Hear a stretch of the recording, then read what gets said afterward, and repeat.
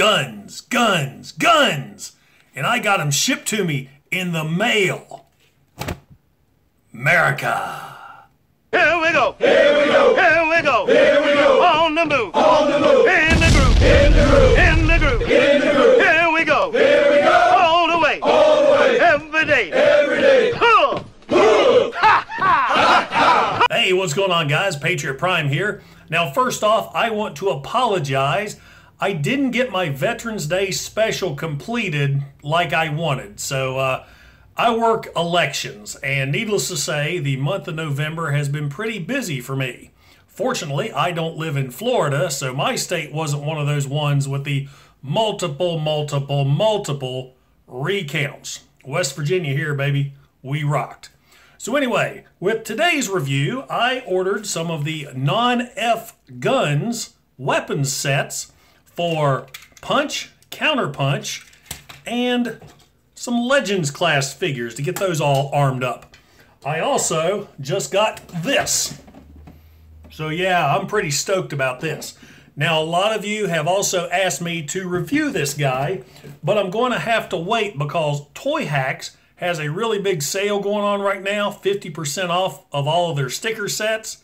So I ordered the Predaking set for him, and I'll do a review of this figure after I get the repro labels for it. So without further ado, let's take a look at the Nonnef weapons set that I just got in the mail today. When your Nonnef package arrives, it will be in a bubble mailer. This is the 5th order I've placed with them.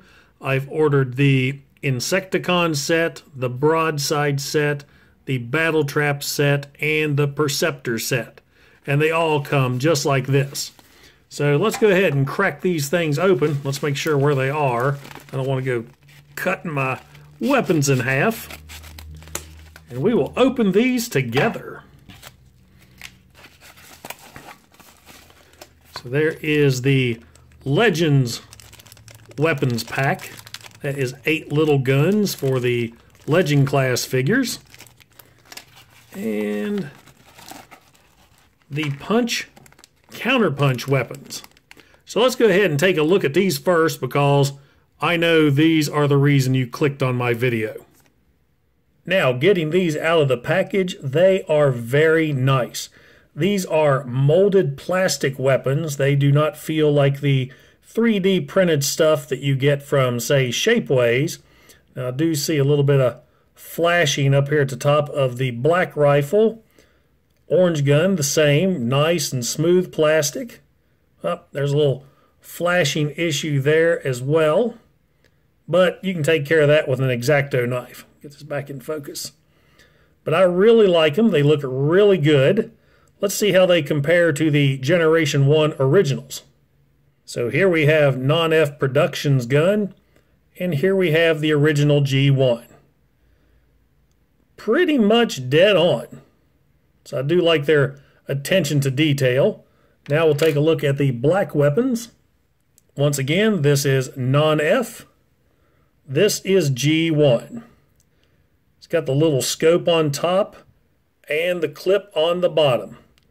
I like that. That is cool. Good job, guys. Now, let's see how he's going to look on the vehicle mode. Now, of course, these big guns aren't going to fit underneath the car mode like his original gun here. There's just really nowhere to put them. But the double barrel cannon does have a hole on top where you can combine the two and then place it in the top of the vehicle like so.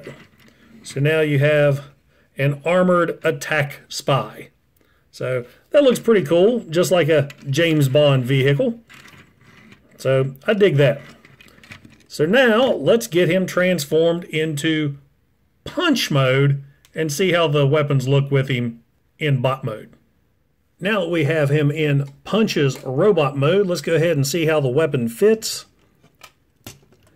That slots in his hand perfectly. I didn't have to shave it down. As you saw, that was right out of the package. So it looks really good. It's a lot better than his little dinky gun he originally came with. So yeah, I like that. He looks very much like his G1 namesake now. So now let's check him out in Counterpunch mode and counterpunching his new weapon. Okay, I now have him in Counterpunch mode, so let's see how his new weapon fits this time. And that's a little snug this time, so that might need a little trim. As you can see, I can't get it to go all the way down, so I'm going to have to shave that just a little bit. But it still looks very good and looks just like his G1 namesake. Now, what's also cool is you can store the extra weapon on the back of the figure. So say he's in Counterpunch mode, flip this down, you can plug the extra weapon in the back for storage. And of course, if you're using Punch, flip this section down and you can store the, that is very tight. That needs trimmed. I can't even get it in that hole right there. So that's one bad thing. You're going to have to trim the handle on the black gun down a little bit. But you get the idea. It'll store right there in punch mode for Counterpunch. But since my Autobots heavily outnumber my Decepticons in my display, I display them as Counterpunch, so that'll work for me. So there you go. I like the guns, other than the one small flaw of having to trim the handle down. This is not a bad set. It's only $5.99 on Nonnef Productions, and you get them really quick. I ordered them on Monday, and I got them Wednesday, so 2 days shipping. Now, this set may not be for everybody. This is more for the G1 purist, new guys who aren't familiar with the G1. I'm sure the little orange gun he came with will be just fine for you. So that's it. I highly recommend this set. So now let's move on to the Legends pack. Okay, here's the Legends weapons set. Let's go ahead and get these guys out.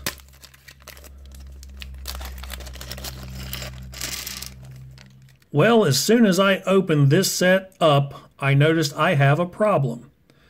You get 8 guns, doubles of these 6 here at the bottom, but up here at the top, I'm only supposed to get 1 of these, and the other gun is supposed to resemble the Generation 1 Outback cannon to fit on the Power of the Primes Outback figure.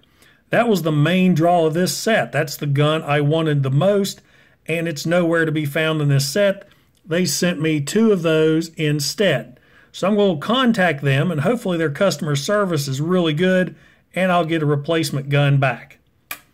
But looking at these weapons anyway, they are the same nice quality that the Counterpunch gun had. Nice solid plastic. You got a couple weapons with some flashing that needs trimmed down, but that's an easy fix. So let's go ahead and get these weapons loaded up into the hands of some Legend class figures. Okay, this set is awesome. It definitely gives some much needed firepower to these Legend class figures. And all the weapons fit in all the characters' hands perfectly. Nothing was too tight, nothing's too loose, a perfect fit.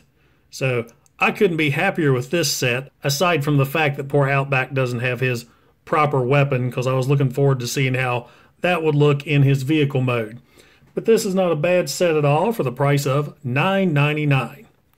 And there you have it, guys. My take on the Nonnef Productions Counterpunch weapons set and the Legends weapons pack.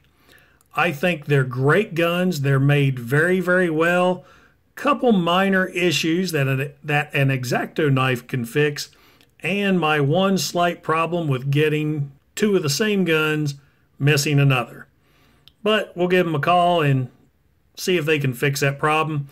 Otherwise, I'm still happy with it. Guys, I appreciate you watching. This is Patriot Prime, signing out. Hoo-wah! Hey, I really appreciate you guys stopping by my channel. Don't forget to like and don't forget to subscribe. Also, check out some of my other videos that I've done on Generation 1 Transformers, Modern Era Transformers, and Toy Hacks Retro Label sets. Once again, this is Patriot Prime. Hoo-wah!